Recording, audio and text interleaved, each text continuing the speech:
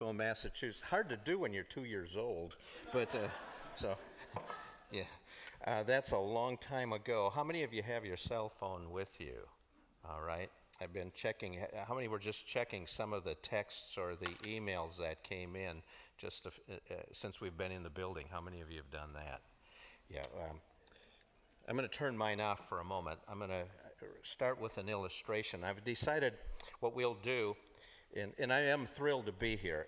And on a Friday night, in the first time in about 17 days that it hasn't rained, and and it's sun shining out. And so, what are we doing here on a Friday night when it's sun shining for the first time? But thank you for coming. I hope the conference tonight, tomorrow morning, will go till about noon. And then on Sunday morning, we'll tie together some of the things in the morning services.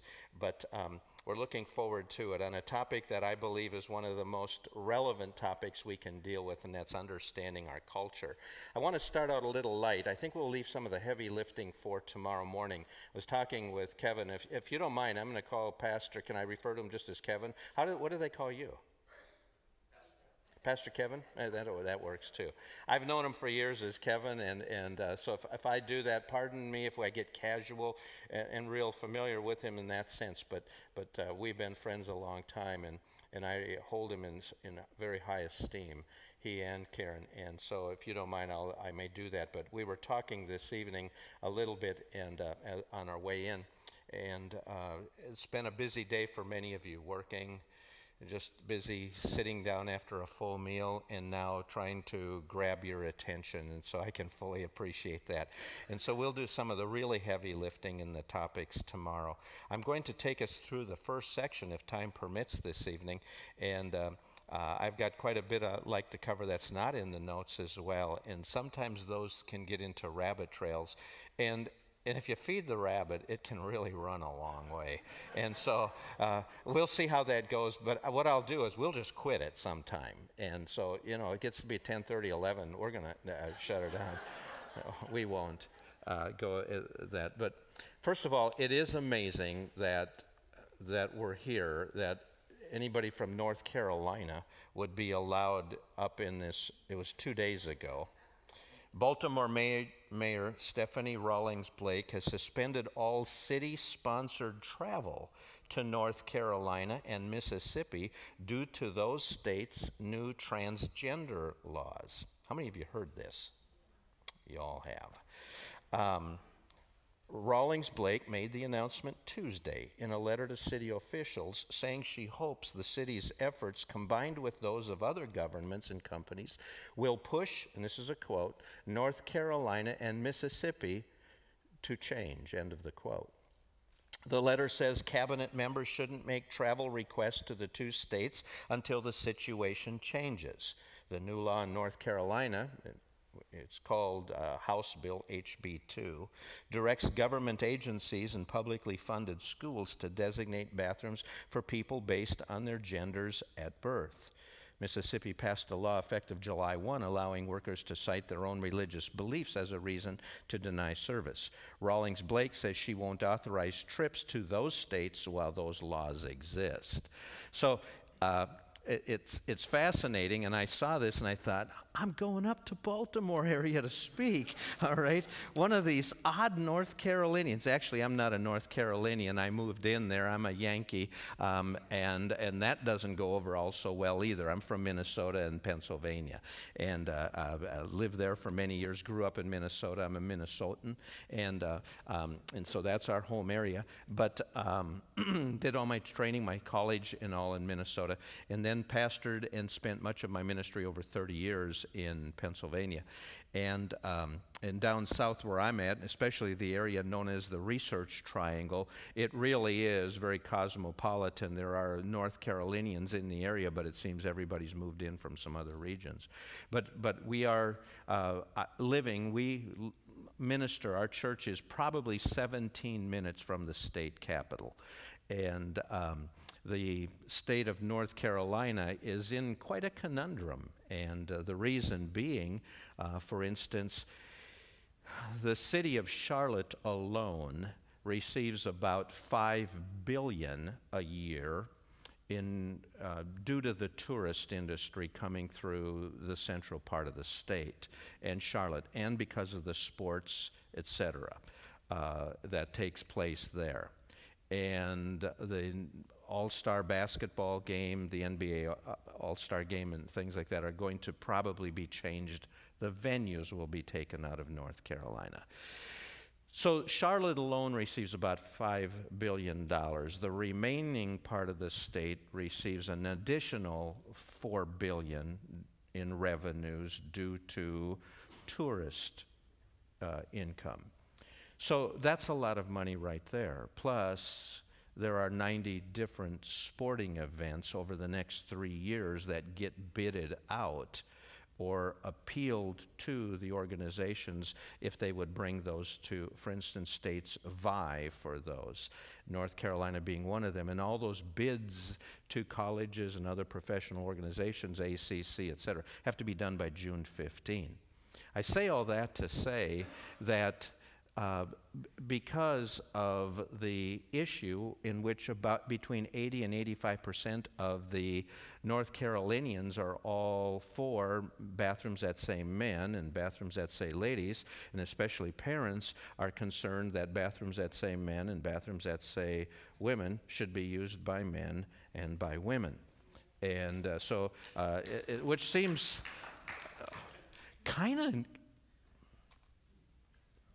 normal, common sense, but it is now being really, really challenged. I'm going to read tomorrow morning as our introduction why that has happened at such an accelerated rate. And I'm going to be quoting from Al Mohler, who's put out his newest book dealing with that. And I want to read as an introduction for 5 minutes tomorrow morning on just that. There's some strange things that if you would have said things to you and me 15 years ago like this, we would have gone, really? Really? We wouldn't have imagined it. But we're not living in a culture change.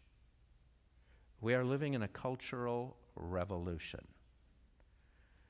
We have not seen, and there's a vast difference between the words culture shift or culture change and a cultural revolution. And it's only been the last 5 years that we're starting to realize the word that fits it better is a revolution. And we're going to define that tomorrow morning. That gets a little heavy, and it's late. So let's go there tomorrow morning when we're more alert, all right? Let me begin by reading from Dr. Al Mohler, and I wanted to read from this book in a little lighter. I just added that introductory portion for us to think about. There are things going on today, the last 3 months, that incomprehensible for us. Something's happening. But let's come down to where we live. I'm more interested in making this really practical for us as believers, rather than a lot of the philosophical, political things that for many of us were marginalized. We sort of stand on the sidelines looking in, okay? But how does it affect my life? How does it affect me? How does it affect Faith Community Church? How does it affect you? Here's an illustration for you. The Campbell family of California just might be the prototypical American family of the future, maybe today. Cord, that's his first name, K-O-R-D, Campbell, and his wife, Brenda, recently moved to the San Francisco area from Oklahoma, along with their 2 children. Lily, age 8, and Connor, age 16. They also came with plenty of digital technology, and they've acquired more. The family is profiled by Matt Richtel in an article in the New York Times. As Richtel explains, the Campbells might not just be any other family in the neighborhood with respect to their digital habits. They might resemble many of us. Then again, they might be, after all, a little different. At the very least, they probably point to a new family reality that is becoming all the more common. Cord Campbell moved to California to start a software venture.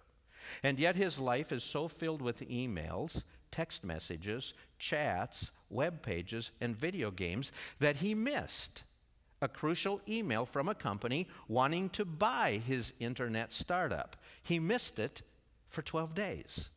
In Richtel's words, Campbell is struggling with a deluge of data. More alarming than that, his family is drowning in the deluge as well. As Richtel reports, quote, even after he unplugs, he craves the stimulation he gets from his electronic gadgets. He forgets things like dinner plans, and he has trouble focusing on his family. That's the end of the quote. And then Richtel writes, this is your brain on computers. Do you remember how this used to be? Okay. This is your brain on drugs. Well, this is your brain on computers, Richtel asserts. Scientists are now beginning to document the effects of digital exposure on the brain. They are finding that everything from phone calls, and then he writes, remember those, to email and text messages exact a toll on your brain's ability to concentrate and focus. Excuse me. Furthermore, they have identified a physiological reward for digital stimulation. They call it a dopamine squirt. That little squirt of dopamine in the brain serves as a physiological payoff for digital stimulation, and it can become habit-forming. It is for Cord Campbell. This husband and father admits to often being unable to focus on his wife and children in their family life. He goes to sleep with his laptop or similar device on his chest. When he awakens, he goes directly online where he remains throughout the day. During family time, he often retreats into his digital world. He has left family outings to play video games and check his digital gadgets. Brenda laments, it seems like he can no longer be fully in the moment. When he tries to unplug, he becomes crotchety until he gets his fix. And yet, rather than attempt to move out of such digital dependence, Mr. Campbell seems to be drawing his family members into the digital net with him. Brenda checks emails about 25 times a day, sends and receives text messages, and is getting involved with Facebook and checks it regularly every few minutes. Connor is becoming so involved in the digital world that his grades now are slipping. Lily, this third grader, has only 1 hour of unstructured time each day. Thank you, sir. Each day, and she often devotes that hour to digital devices. Connor apparently has a computer with internet access in his bedroom, along with his iPhone and his iPad. And so when he studies, though, an inner voice seems to call out to him to switch over to digital distraction. The Campbells may be atypical, not usual, normal, in the extent of their digital entanglements, but new research indicates that they're probably not as untypical or atypical as we would hope. Richtel reports that in 2010, consumers use 3 times more daily information than they did in 1960. Those who use computers at work change windows or screens an average of 37 times an hour. The change in human experience is so vast that Adam Gazzaley of the University of California, San Francisco names it as one of the most significant shifts ever experienced in the history of humanity, and one with inevitable consequences. I'm reading this because we're going to make an allusion to it a little bit later tonight. And what about multitasking? Many people claim that exposure to digital technologies prompts the development of a new mental skill, managing multiple mental tasks, that you and I use the word what? Multitasking. It's part of our vocabulary. Eli Ofer of Stanford University has found that multitasking actually does take quite a toll on the brain's ability to concentrate on any one thing. Furthermore, research also suggests that multitaskers have a very difficult time turning that mode of thinking off, a fact that goes a long way toward explaining why some people now are unable to handle real-life, face-to-face conversations. They can't engage that long. Have you noticed that? In an accompanying article in the New York Times, Tara Parker Pope asks a chilling but revealing question. Has high-speed internet made you impatient with slow-speed children? Okay. The research indicates that people who are highly invested in digital involvements are less empathetic, less attentive, less patient, and less able to remember something as basic as a conversation. Just imagine now what all this means. Well, the average American is likely to express some measure of concern in light of this research. And while most families no doubt seek are a little different than described of the Campbells, Christians have to look at this picture with a very different and far deeper set of concerns. Now, the reason I'm reading this, and this is from Al Mohler's book called Culture Shift that was put out 2 years ago. The reason I'm reading it is we have so slowly drifted into everything technological, and folks, you and I live with it. I mean, I'm not a Luddite, and so I'm not going to throw away all the technology. We can't function in our ministry without it anymore. We depend on it. But it just moved in so gradually and took over our life that I can't imagine life without it.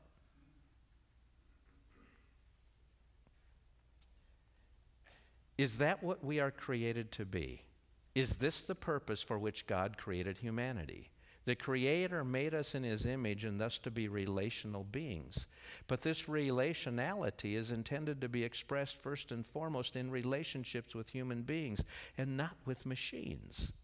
A biblical understanding also presses us to identify the relationships of our greatest accountability, the relationships of marriage, family, kinship, and congregation, as well as the relationships of the greatest gospel opportunity ever. When these relationships suffer due to digital distractions, we bear a moral responsibility. The answer is not to throw away all the digital gadgets. The information revolution is here to stay, and it comes with great gifts as well as tremendous temptations. Christians are not called to be modern-day Luddites, smashing digital devices with sledgehammers, but we are called to be faithful stewards of digital opportunities, even as we are also called to be faithful in all our relationships. And then he wraps it up by saying, that second stewardship is surely of greater importance than the first. This stewardship will require clear boundaries, honest self-knowledge, authentic accountability. Otherwise, you may well end up spending more time with your digital devices than with people that you ought to love. Count on this, they will notice. And then he closes that chapter. Well, the reason I read that is because we're going to be talking about and trying to understand what is going on in the culture, how we got to where we are today. But more importantly, history is one thing. We're living in history, and history is just sort of a glimpse in a rear-view mirror. We're standing in the present. The real concern is we need to learn from history in order to prepare for the future. Okay? So what is it going to mean for me, my family, our life? And then as we talk about it, what does it mean for church and what's happening ultimately as we stewardship our lives as stewards for Jesus Christ and give an account? So here we go. Let's begin understanding today's culture. And here we talk about then, as we look on page 1 of our notes, we're going to be addressing over the next few hours and then into Sunday its impact on me, my family, and we're going to spend a lot of time talking about several groups tomorrow morning. We're going to talk about the new group that is probably making its greatest impact on our churches called the millennials, okay? Those from 22 years old up to about 34. All right? And they're now having children and putting those children into our programs at church, making a difference there. We're going to deal with the older people as well as in our church, those who are my age, the hairless. Okay? And so we'll look at that as well. And if you don't believe that there are differences in the way we approach, then just get into any pastoral staff discussion on what music, what should we do with our programs, who should we start targeting in our strategic planning for our ministry, even what we're going to do with our facility, who we hire next, what do we do, and what do we do as pastors retire, and how do we then hire to make an impact on which age groups, and watch how the intra-generational discussions start turning into generational boundaries within churches, and we're still not understanding those impacts on our culture. Okay? And so when the millennials come, they look at life completely differently than those who've gone on before them. And then if you think that's bad, get ready for the next group, because they're making even different decisions, all right, and taking things for granted. And that's our ministry. And you know what makes a church strong? It's not the uniformity. 1 Corinthians 12, what is it? The diversity, okay?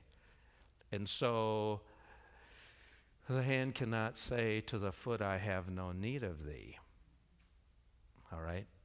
We get our strength in what? And our unity comes through diversity and understanding that. And so that's what really makes church ministry challenging, but also thoroughly biblical and enjoyable. And so let's tackle some of that. As we begin this study in this series then that we're going to the next few days, do something with me as we begin. Would you pray with me, please, that God would give us wisdom and understanding. Father, we pray that as we look into a topic now that affects every one of our lives, and we've so grown accustomed to living in the world around us that sometimes we don't even realize all that's happened to us and our walk even with you and our impact as ambassadors for Jesus Christ, of our testimony, of our life, of our lifestyle, and on our children. And we want nothing more than our children to know you, and then our grandchildren to come to know you. And whether we're 8, 18, 38, 58, 68, or 88, it makes no difference. That becomes the driving desire of all of our hearts, that we would make an impact on those who come after us. In the meanwhile, help us to understand what it means to have a worldview that is shaped by the Word of God, by the living Christ dwelling within us, as we then have the power through the Holy Spirit to take the Word, and it becomes the pattern on which we base our decisions, our lifestyle, our steps of obedience, everything we do, and our belief system then comes from the Word of God. So help us to understand that in the challenges that tug us away from the Word and cause us sometimes to question and doubt our belief system, its veracity, the inerrancy of the Word, this complete, full salvation in Jesus alone. When we ask, how can all these other religions be wrong? Especially in a world that's challenging the core, the secularized world, the core of our, it seems, of our cultural structures that have been here for a couple hundred years in America, but for 2 millennia now. And Lord, it just seems that the enemy will do everything he can to weaken and challenge and cause us to become ineffective. Give us strength, and may this study, these next few hours, be to that end. Please, we pray in Jesus' name. Amen.